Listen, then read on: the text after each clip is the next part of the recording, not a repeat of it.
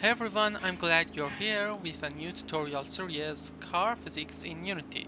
My intention is to deeply go over car physics and implement a car that is drivable inside Unity. However, the point is that you learn car physics that later on you will be able to make not only semi-realistic cars but also arcade cars that can fit your project style. Now there are plenty of car tutorials in internet. So why do I bother and make another one?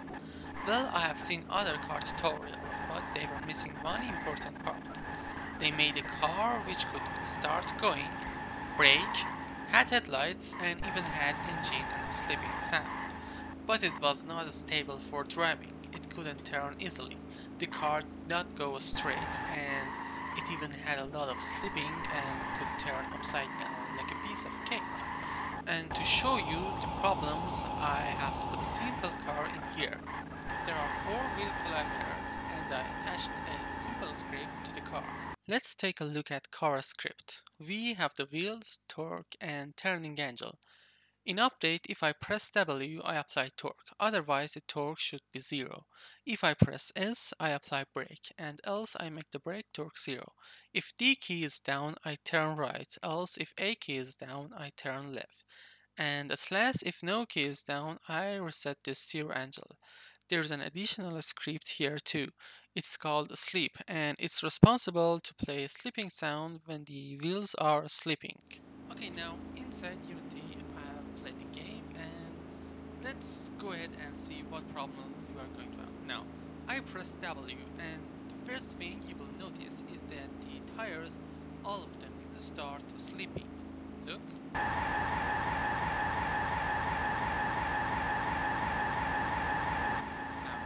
you see how it didn't go? Now, I stop, and now I press W again, and now I release it, and you can see the car is still accelerating, and I will explain this later in videos. And even when I'm braking, we are getting a lot of sleep, and other things to show you is now I want to turn, it's very slippery, it's not going straight, not good at all, terrible. It starts rotating. Yep. Oops.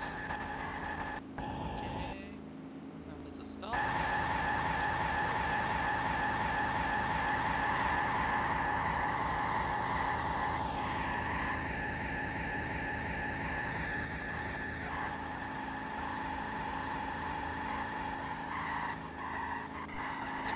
Completely out of control.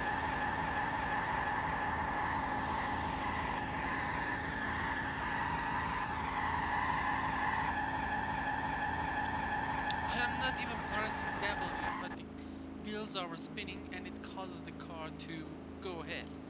So these are the problems we are getting.